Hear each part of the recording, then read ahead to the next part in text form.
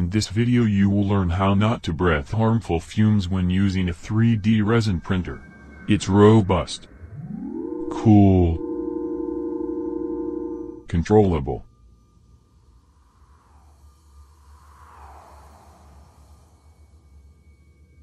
safe,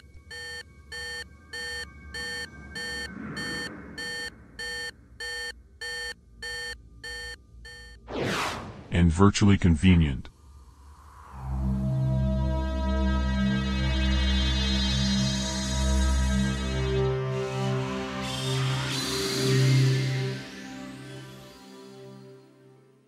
So, let's have a closer look at the enclosure. The front side has 3 doors, which are to maintain suction when opened separately. Suction is maintained even with open doors. On the right side, there is a window of transparent plastic protected by an opaque door. Here you can also see 3 switches to control the fan and 2 internal lights. At the bottom of the back side, there are 2 ventilation intake openings. The left side is the one where a temperature indicator and a lamp holder are mounted.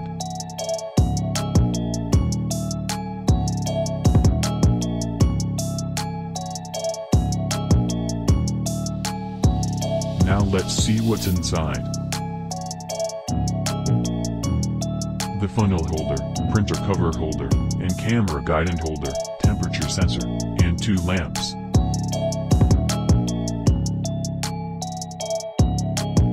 Let's discuss the internals in more detail.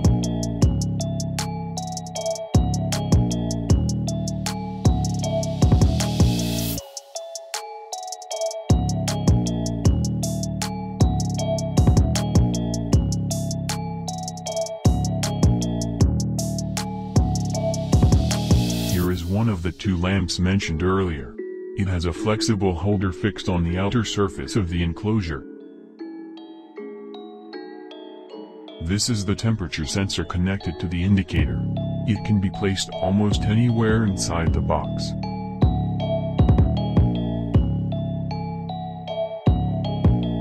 The smaller exhaust fan to help cooling the printer's electronics. With the upper one I can watch and record the process itself. The lower one provides the view of the touchscreen and is also recordable.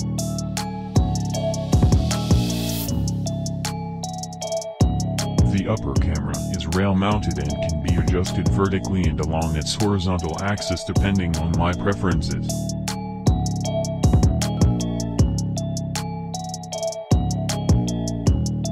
Before we get to the ventilation system, I'll show you some more useful features, such as the observation window, the cover holder, and air intake openings.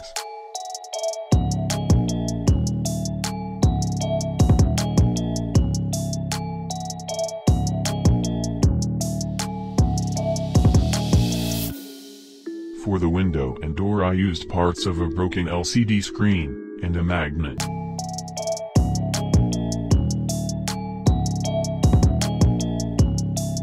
The brown and white horizontal parts comprise a holder for the printer cover. With the holder, it is easy to store and ventilate the cover when removed from the printer.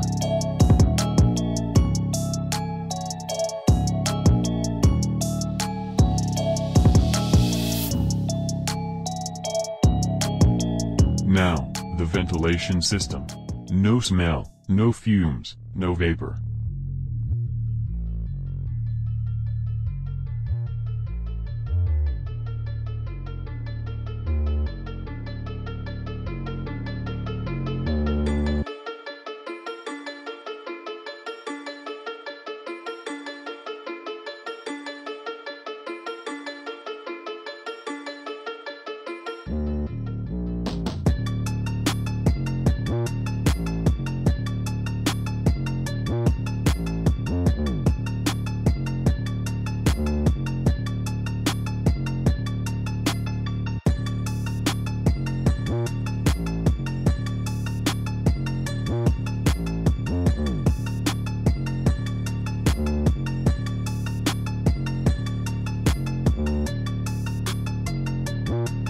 These plastic parts, including the fan, are very cheap and easy to install and connect.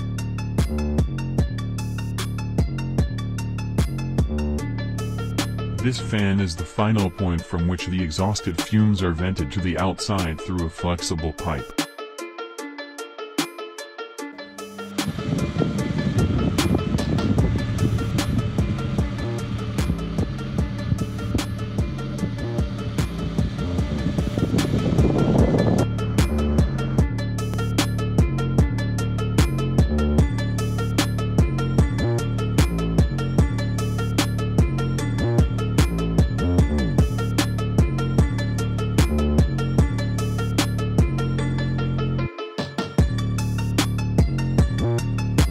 So the entire enclosure has been built using a hot glue gun, some screws, and a sharp knife.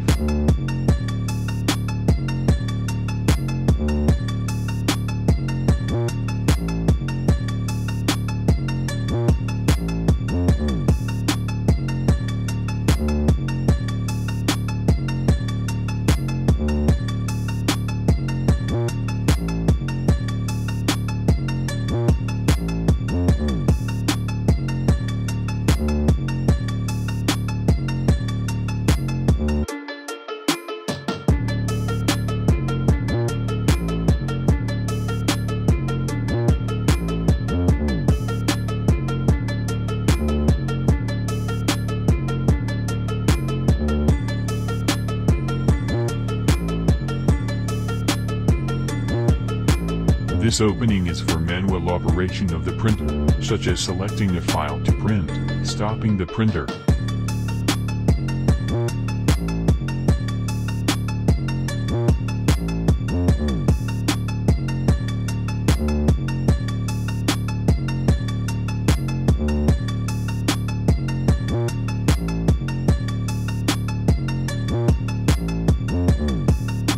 CAM to PC USB connectors.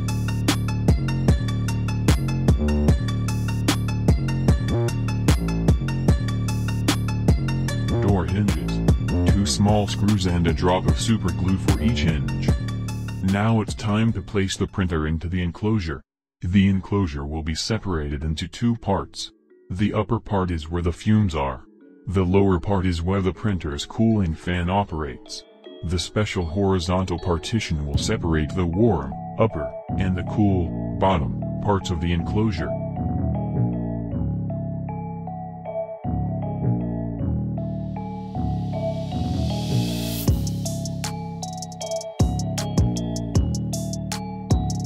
This is the horizontal partition made of a thin carton box. It has an opening cut in the center so the partition tightly fits onto the printer body.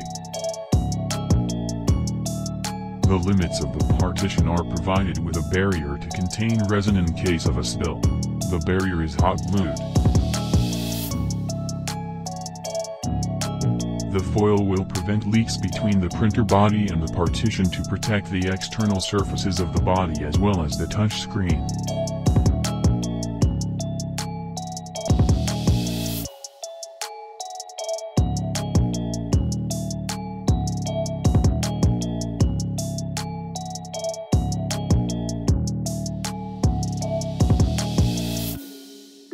I switch on the lights and proceed with the final operation to get ready for printing, so outside or inside the printer cover. Finally, I install the funnel with bottle to empty the vat after I finish printing.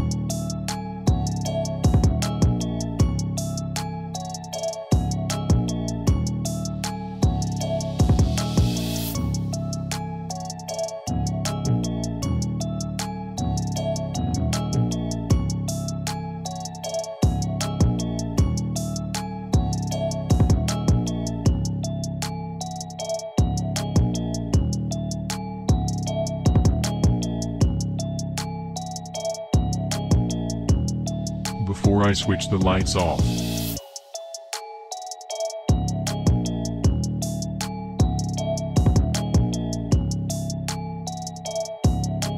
I can use the lamp as I like to provide more light where I need it.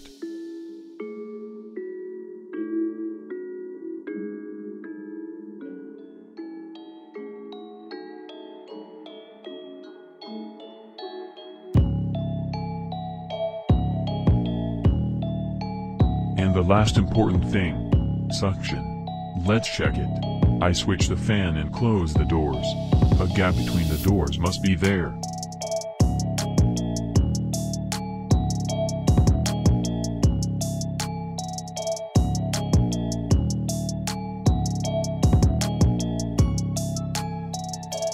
The upper door is now almost free to move.